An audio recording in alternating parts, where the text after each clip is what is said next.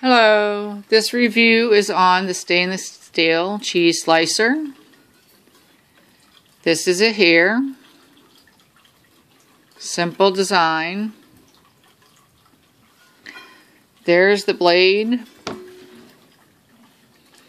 which in my opinion the blade is too thick and it does bow. So it does need some improvement. But once you get used to it, it does work fairly well. Not perfect, but fairly well. We'll keep it at that. So today I have some white cheddar. Now I'm going to kind of show you what I learned. Most times I would go right here in the middle and slice.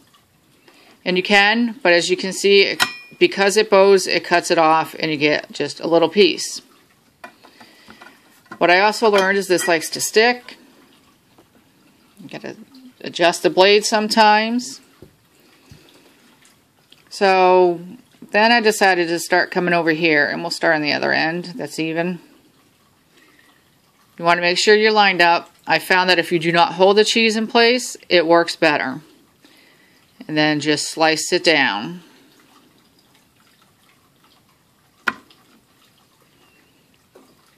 So we'll do another cut. And I'm going to hold on to the cheese a little bit. And then there you go, I let go of the cheese.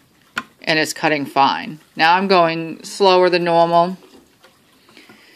But placement, I think, is everything with this one.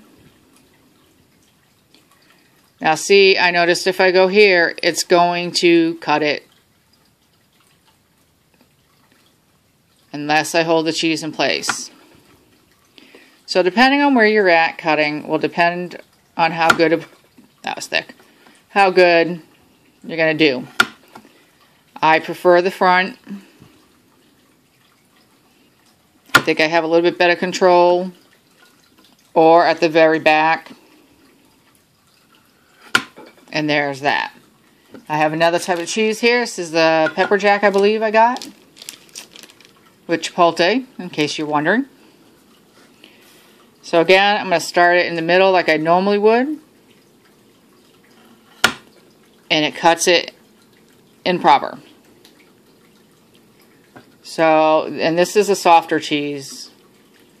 So I'm going to come and you can line it up. Let go of the cheese so it does its thing. And it cuts it without a problem. Again, let go of the cheese. And this cheese is a little harder for me to cut, but I am kind of weak, so, you know, keep that in mind. And there it goes. So once you get the hang of this, it does work really good. The key is to get in the hang of it. Find that sweet spot on yours where it cuts really good. Mine seems to be either the back or the front, not in the middle. Watch your hands. My finger got kind of close there.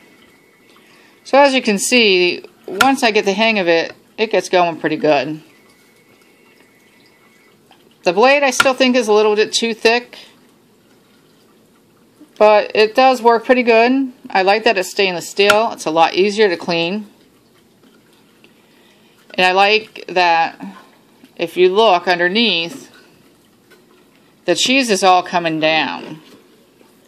And then when you clean it, it's really easy to just get in there and clean it out. You know, because it does go straight through. Whereas the other types, there's a bottom, you know, so it doesn't go straight through. And that can be a pain to clean. So this one does definitely clean up a lot easier than my other. It cuts good once you get used to it. You occasionally have to manipulate the blade a little like you've seen me do to get it so it's not bowed. And it goes, it cuts. That was my fault there. So overall, it's a good one. And I didn't let go in time. You know, just use it. Cut it however big you want. It has plenty of room, you know, so if I just want a big chunk, you know, to cut it in cubes for whatever reason that I might need.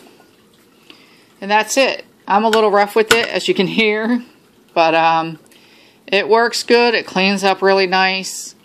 I do definitely suggest drying it once you're done, because stainless steel. And that's it. There you have it. You've seen it. It works. Got to get used to it. Play around with the blade a little bit. And that's it. There you go.